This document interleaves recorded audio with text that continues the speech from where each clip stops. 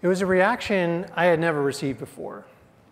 It was 2005, and after traveling to some of the most greatest ruins from the greatest societies the world has ever seen, like the pyramids, the Colosseum, the Acropolis, and Angkor Wat, I had started working for nonprofit groups who were developing ways to help people in very difficult scenarios. They were living amongst societies with very challenging past histories.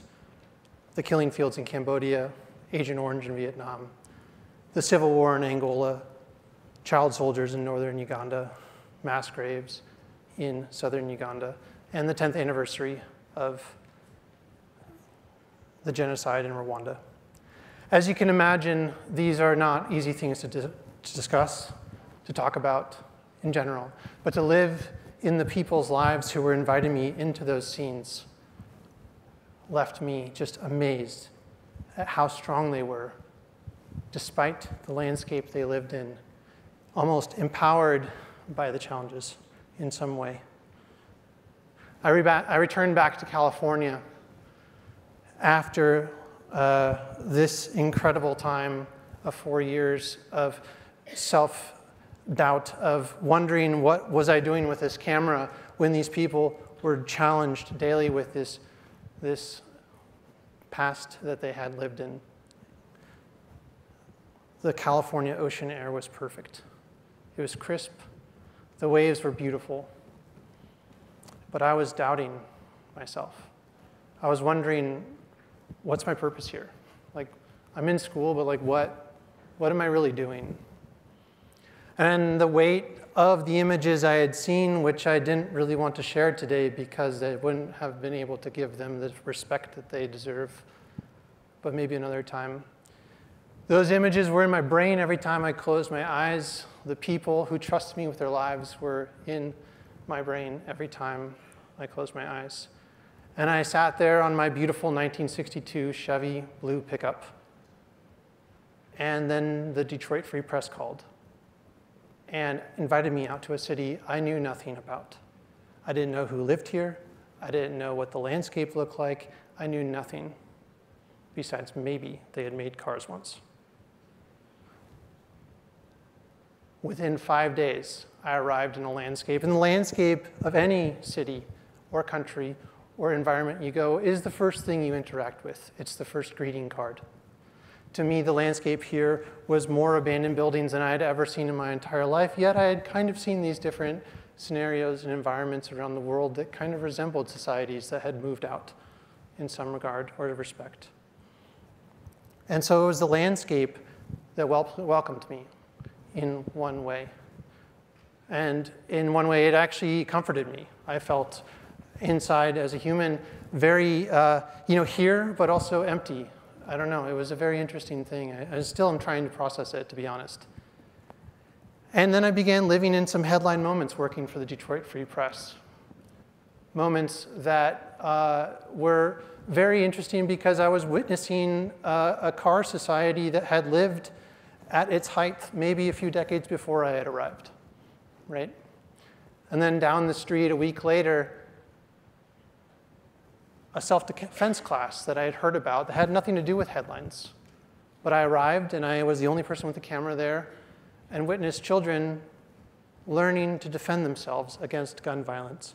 And I said, wow, these are two narratives here that are just here. I'm an observer. I'm an outside observer. This is interesting.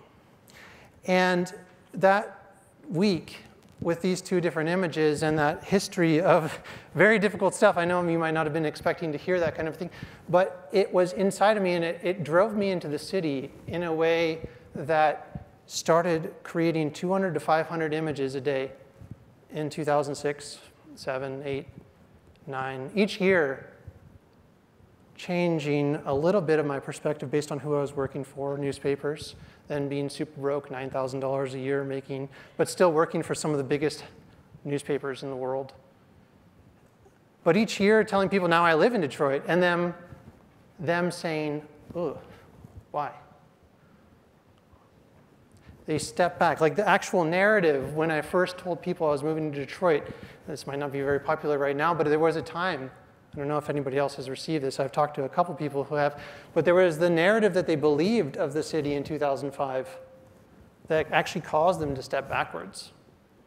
I was like, do you know anybody there? No. Do you know any of the stories there? No. But the narratives they had heard from headline news, I'm not saying news is bad, I'm just saying in general, what they were believing caused them to step backwards. And every time I heard why, even when I was saying I lived in Detroit from California to New York, it just drove me more and more into this city. There were days where I didn't eat because I had no money. But I knew that someplace along the way I'd be fed. And as I got to know the people, my emptiness became rooted, I think, rooted into this city in a way that I had never been moving to other places around the world. I began understanding parts of myself, parts of the city, parts of all these other things, and building this library.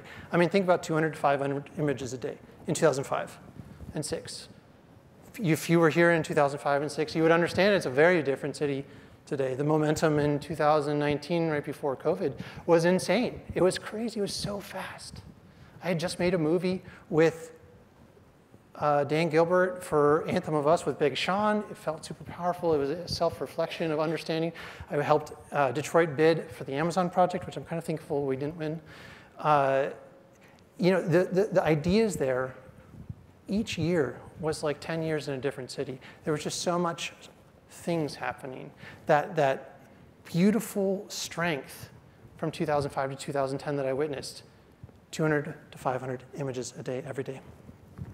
Created this archive, people living in the streets, doing amazing things, beautiful things that I would not have been able to see if I had never moved here.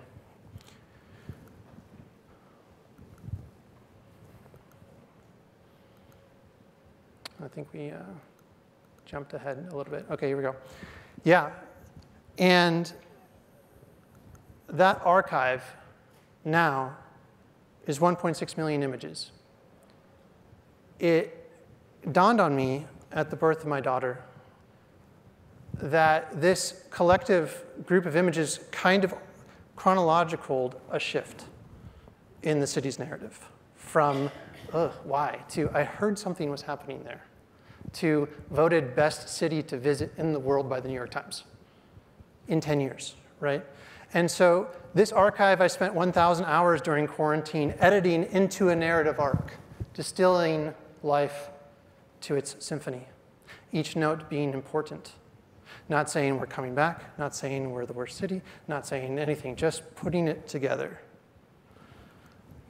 No matter how many times I sit in front of this archive and distinguish which notes need to be there and don't, to kind of get this point across that something's happened here, I go back to this understanding of the headlines versus being there just because I cared.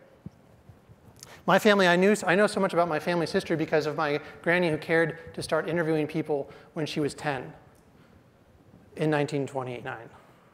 And she interviewed people that were born in the 1850s who knew people that were born in the early whatevers. So my family has signed the Declaration of Independence. We have walked with Martin Luther King in Selma. We have fought in the North in the Civil War.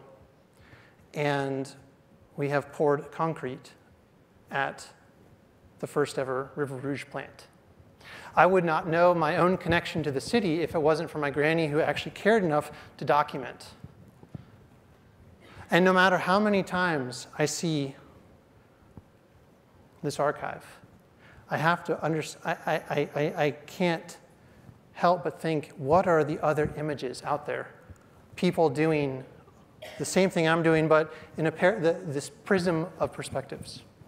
And so with my own archive, I really want to actually take it into a book because I want to be responsible to the content that I feel I've been responsible with my calling to make. And so there's a book and a coffee table, and everything I've photographed, I've filmed. So I have thousands and thousands of hours of all these different beautiful things. And so I think a feature documentary film. But what I think is most exciting and interesting is being able to get this into a website where people can add their own voice in some regard. And I'm still trying to figure that out.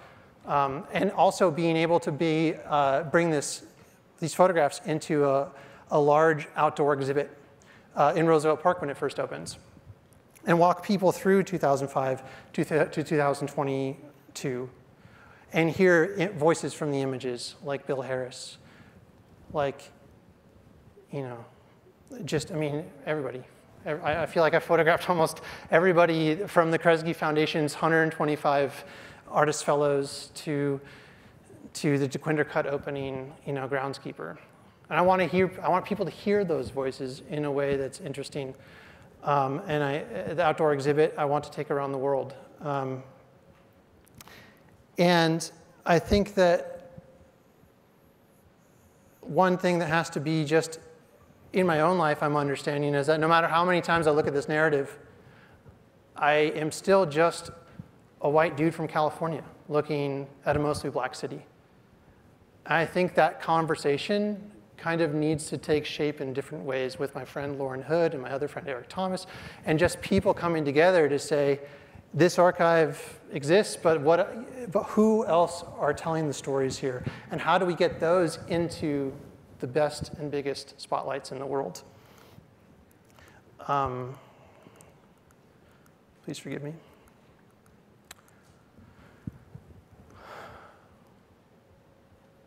When I think about the headlines that we were fighting for years, that I felt like I was fighting against, the worst city in America. Yeah, but I was there when the DeQuinder-Cut was opened.